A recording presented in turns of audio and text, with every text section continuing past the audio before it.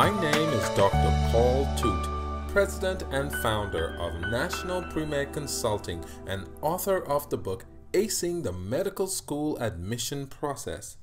Today I would like to welcome you and thank you so much for taking the time and investing in your future. I know that today you're going to benefit tremendously from the information that we're about to share today. Today we'll be talking about how to gain more self-confidence. We'll be looking at who needs more self-confidence. We'll focus on how to develop self-confidence. Then we'll look at the differences between self-confidence and arrogance. And finally, we'll look at the benefits of self-confidence to the pre-med student. Who needs more self-confidence? The definition of self-confidence is believing that you can succeed in the objective at hand. Self-confidence is needed by everybody, and each of us need to get as much self-confidence as we can have. So all of us can use more self-confidence. Where do we start? You start from right where you are right now. No matter where you are, no matter what level of self-confidence you have, you can build upon that. And that's what this talk is about.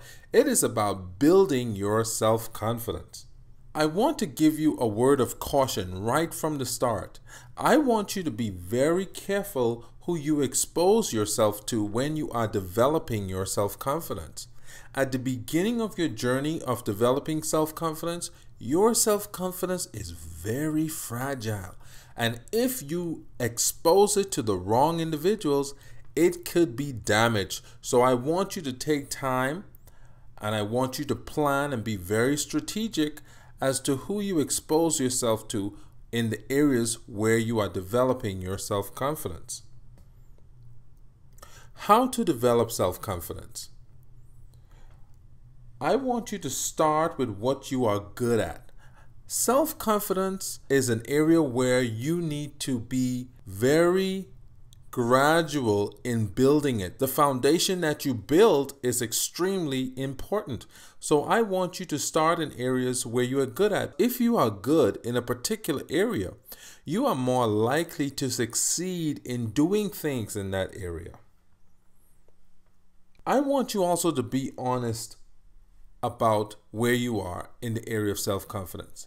If you know that you have a problem feeling confident when exposing yourself to others, then I want you to at least acknowledge that. If you know that your self-confidence on a scale of 1 to 10 is about a 5 or a 7, I want you to acknowledge that too. And I want you to realize that no matter where you are in the area of self-confidence, it can be improved. I want you to start small and grow slowly. Don't attempt to speak to an audience of 100 people if you're not comfortable speaking to an audience of 4 people.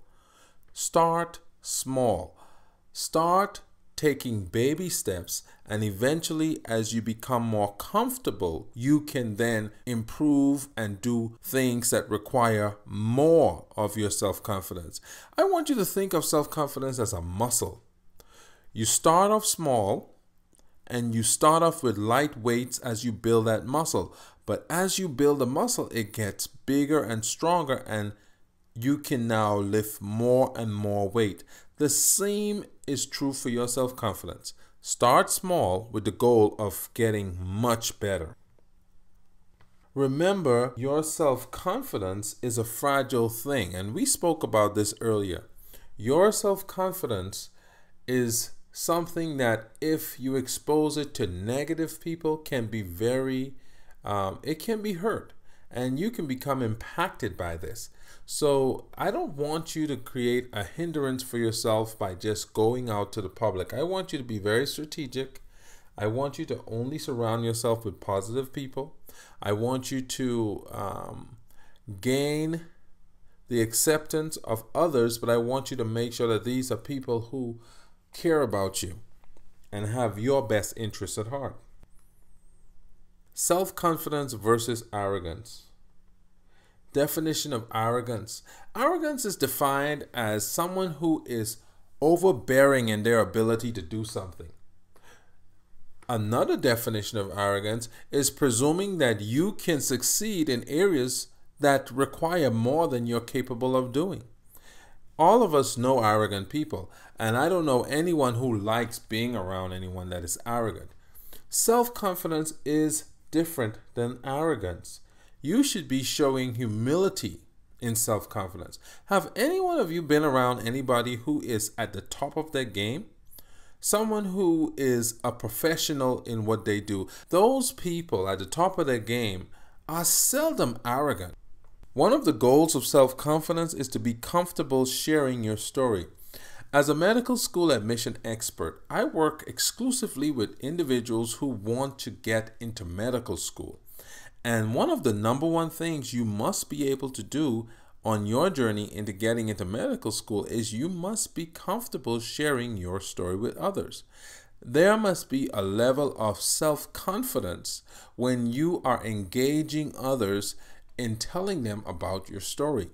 If you are not comfortable or confident with your story, that shows, and people are less likely to accept your story as true or to even want to hear your story. Remember, nobody likes a person who brags, so don't be a bragger. Someone who brags is actually trying to hide their own feelings of inadequacy and lack of self-worth. If you know you're good at something, really good at something, and you're confident, well, then you don't have to tell the world. The world will see. The benefits of self-confidence. People are attracted to people who are self-confident. So if you are self-confident individuals, people will migrate to you. You don't need to go out there and tell everybody, hey, look at me, look at what I can do. Because individuals will want to come over to be in your presence simply because you are self-confident and they want to be like you. So they will migrate to you. Do a good job and the world will beat a path to your door. Self-confidence builds on itself. So as we said earlier, the foundation that you are making in the area of self-confidence is very important, because every time you do something and you succeed at it, it makes it easier for you to do the next thing. And you want to build on that. So self-confidence actually builds on itself.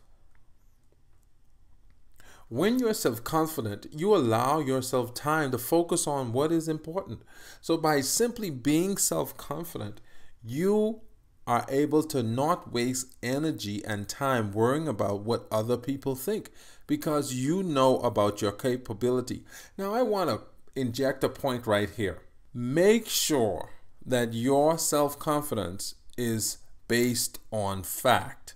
Don't have a false sense of self-confidence. That's delusional. Actually have a record of things that you have done, and then that is what you're basing your self-confidence upon.